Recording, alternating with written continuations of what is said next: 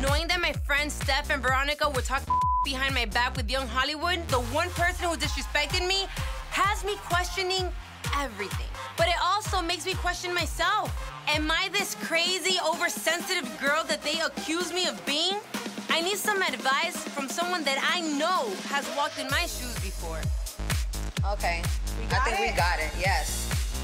Oh my God, hi. Juju and I grew up together in Miami, and she's back in town for a photo shoot for her hair extension line with my girl, Simply Jess. As a fellow beautiful Afro-Latina woman in the spotlight, Juju can relate in a way that Veronica and Steph obviously can't. Yo, I knew you were like a super amazing promoter, but I didn't know you do photography. I know. I'm dying to see the pictures. I'm dying to see the pictures. I see them from far away. It looks good from there. Don't be looking. Yeah, I'm gonna go and look at it real quick. I'll be right back, okay? And I'm sorry I came in the middle of your photo shoot, No, but I did want to see you. Of course. ¿Y tu mamá? Hi, mommy's good. Thank you for asking. She be watching all your pictures on. Oh my God. What's been going on with you, girl? I've been a little stressed out. Why?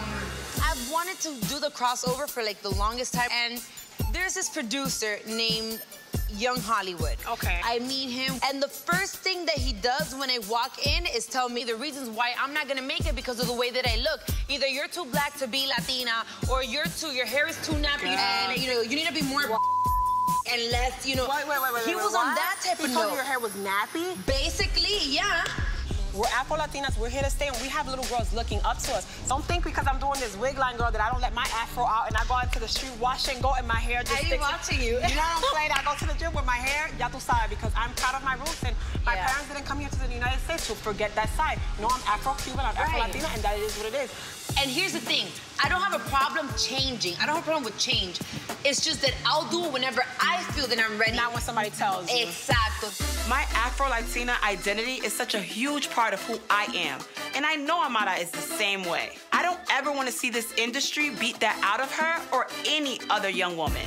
I want her to be proud and embrace her identity with whatever makes her comfortable and makes her feel beautiful. You know what? I want to be here. I want to support you. I have my makeup artist here. I can get Jess, and we can do a photo shoot right now. Mira, ella hay 4 pelucas. Te pones tu peluca, but you're showing, I love the skin I'm in. I'm beautiful. I can change it, and then I can pick up my fro and be back to Amara la Negra. Actually, that sounds pretty good. I knew Juju would understand. Listen, my issue has never been about changing my hair. It's never been about the hair. It's about someone telling me that I have to change. How I choose to present myself and represent my culture isn't for anyone to dictate. Thanks for watching, and if you liked that video, subscribe to see more videos like this.